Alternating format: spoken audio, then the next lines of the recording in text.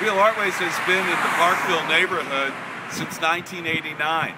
We came here and occupied a small space in a building right around the corner here at 56 Arbor Street. When we first came to Parkville, I was really struck by how people didn't necessarily say the name of the neighborhood.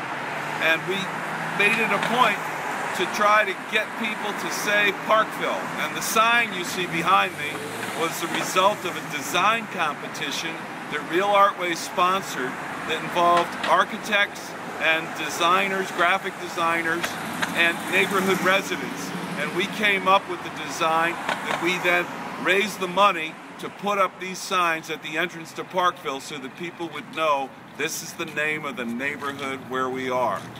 Earlier this year, the Connecticut Department of Transportation opened a new mass transit line, the first mass transit line in this area in a long time, called Connecticut Fast Track, and there's a stop right in the center of Parkville.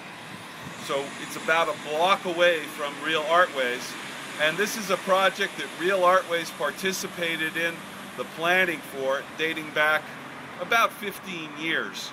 It's now open, and the neighborhood around here is being considered for transit-oriented development.